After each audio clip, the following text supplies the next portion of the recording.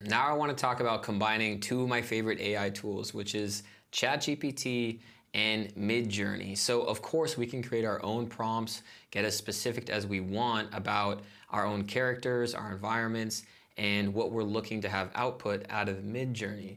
But what we can also do is combine ChatGPT into that process where it kind of does the creative thinking for us and speeds up the process. So let's hop over to ChatGPT and ask it to design us a character. So I want to say, use 20 words to physically describe a magical wizard on the top of a mountain.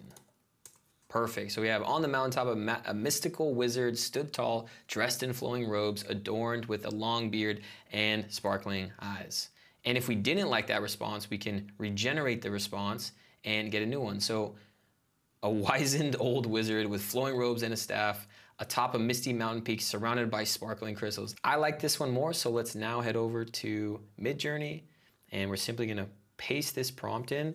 We can use --p and we can use whatever else we want, but for this example, let's just put in what ChatGPT gave us.